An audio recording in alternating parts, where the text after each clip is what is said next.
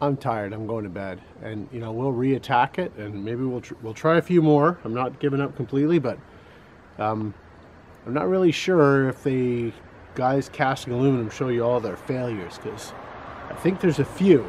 There's some failure action going on before the great success comes.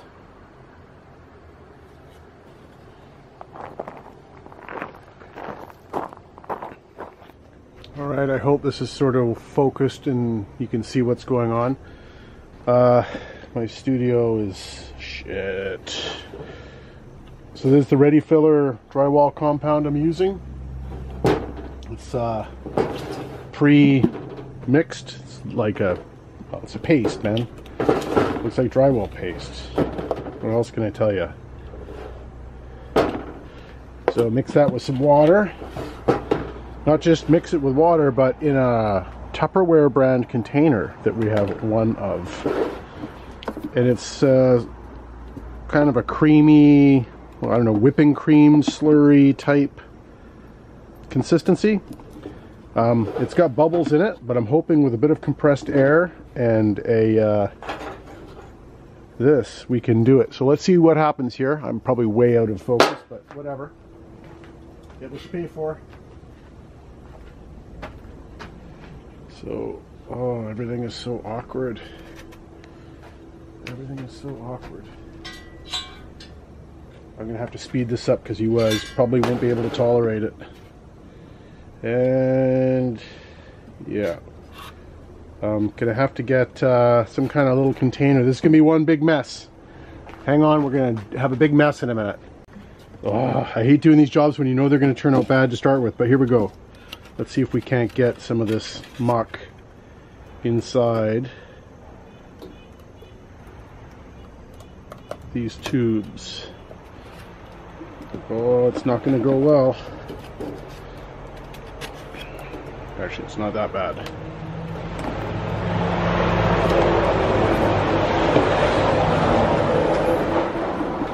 I added the truck sounds in the background for you so you could know that we're doing it outside in a like ghetto atmosphere. So that's important. Oh, I'm supposed to spray it down with soapy water first. Well, we'll just do that on top. Kind of break up the surface tension.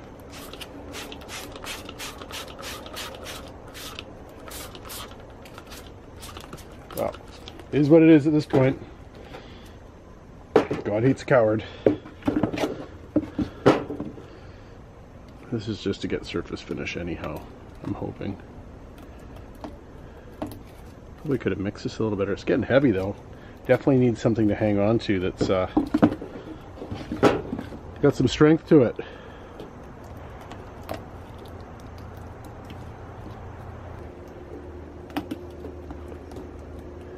This might be one of those ones where it's like what not to do. Those what not to do videos. I mean, I guess I could make those for a living. Probably should have mixed it better. It looks a little clumpy.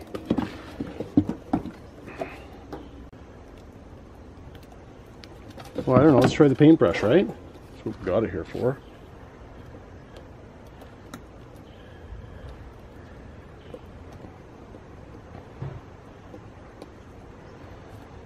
Actually, the paintbrush is kind of nice. Kind of fixes up my screw-ups. All right, we're back again, and use this. It's a little thicker now, more like a mayonnaise. Ketchup? Ketchup? Call it ketchup. And we're going to try and coat this other one and see if that's a solution or a problem. Now there's still going to be lumps in this because it's got the old stuff in here a bit, but it should be better. I probably whipped a ton of air into it, but oh my god, that's so much nicer. May have to recoat this other one. Just, oh, almost forgot. Shit. I don't know, the soapy water with the surface tension and oil and grease and wax from what I understand, should help it do a nice job. Oh, that's so much nicer. I don't know. Anyhow, there they are. The one on the right is the one that didn't have failure, and the one on the left with the broken sprue and the handle missing, sitting on a piece of wood, is obviously the failure. But we'll see if we can touch it up and still make a run out of it. I don't know. A little bit disappointed in myself. Cutting the corners. Anyhow, I got cleanup to do because, well, it's drywall mud, so maybe in another week get back to this, do some repairs, dry up my tears. Well, I was hoping to do a casting. I might get to it tonight, but I had forgotten that I had built the new crucible furnace and I haven't burnt it in yet. So it is leveled and true, so the crucible should sit in there, and I have a new crucible, an A16, because my other one's a brass crucible, so I thought I'd get an aluminum crucible. This is the handle. Worked well with like 50 pounds of brass, although I did put a safety catch on it, as you can see right there. And so we're going to burn this in and get her ready. So this uses a turn wheel just for cranking the lid up and down, although you can just pick it up if you want to, whatever works. This is the burner I used, and on propane it melted out brass and copper no problem, so it'll be fine for aluminum. There's the set of tongs for loading and unloading the crucible into the furnace, hooked up to a pretty big propane tank. So let's light her up. Alright, so we're going to do a trial run at the same time as we're doing the burnout and make sure that we're not going to have any weird issues.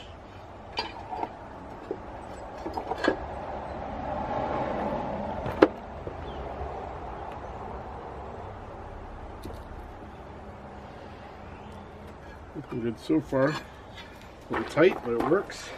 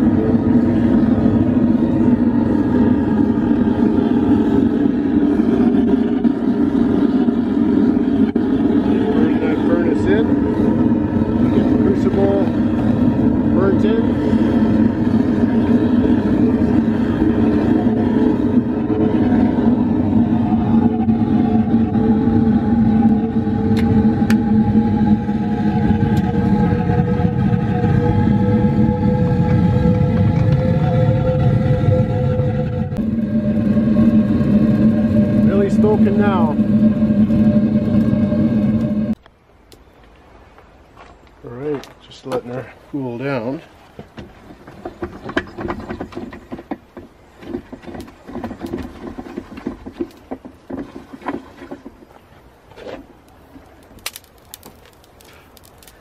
I'd say that's definitely hot enough for brass and bronze.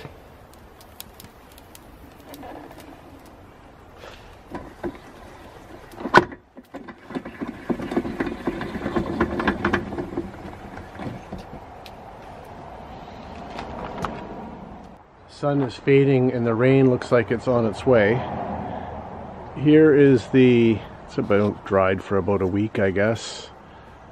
The mudded molds or lost foam pieces. And this is a pyrometer I built years ago with parts. And it's just hooked up to a multimeter. Should go on. There we go. just gives you the temperature. So I should be able to figure out the aluminum temperature fairly accurately. It's all homemade stuff. But as it looks like it's going to rain, I'm going to put it all on hold, let everything dry down. It's all cured and ready to go, and we'll take another attack at it.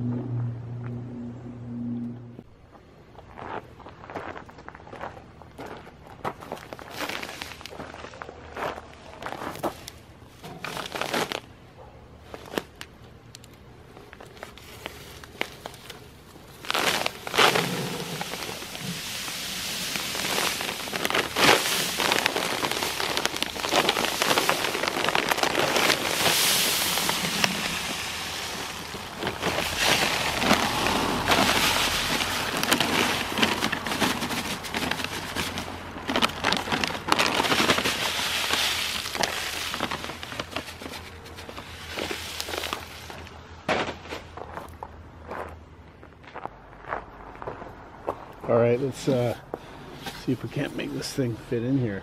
I have to say, this place sand is pretty coarse. There we go, right there. Dig it a little bit more.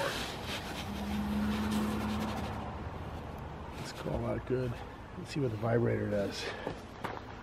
Let's put a little more in. Not even quite centered. Oh my god. Let's try that. That looks better, eh? Probably got it all wrong, but we're gonna wing it. We're gonna wing it. Doesn't look like the rain's coming.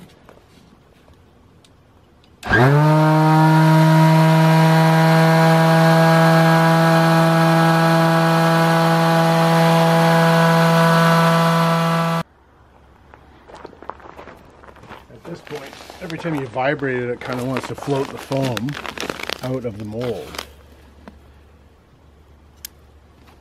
So I have to bury it and hold it down while I vibrate it. Seriously wonder what they think when I'm buying play sand. Like either I'm the best father or I've got like some weird habit. Either way, we gotta play sand.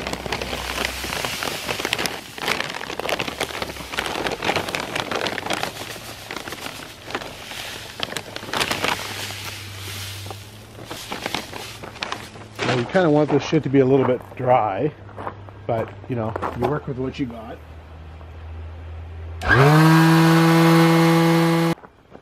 Alright. Play sand and vibrators. So I'm kind of getting it, you know. Maybe I was a little bit behind the times, but I see it. These things rock.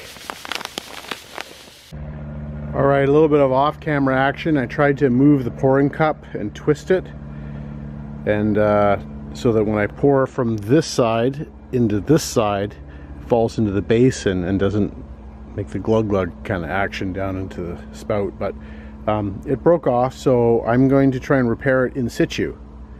That's where you wish me luck. So it's probably way easier if you do this right the first time. I'm guessing. Just guessing.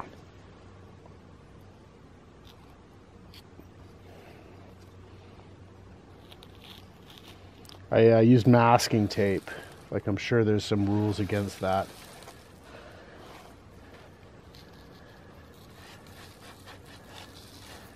I don't know. This is sort of at the stage where it's you just do it or you don't do it. This is the one where everything kind of went wrong,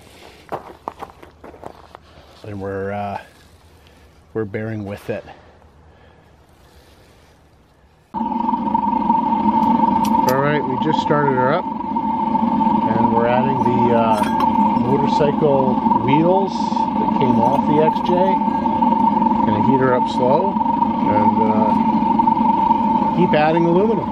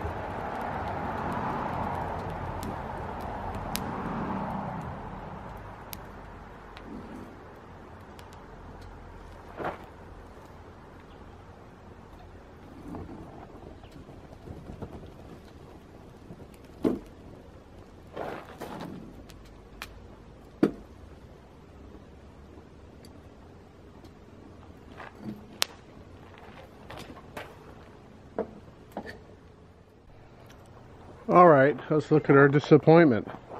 Like, some disappointment. So, overall, the boss, the gusset plates, where we use the wax to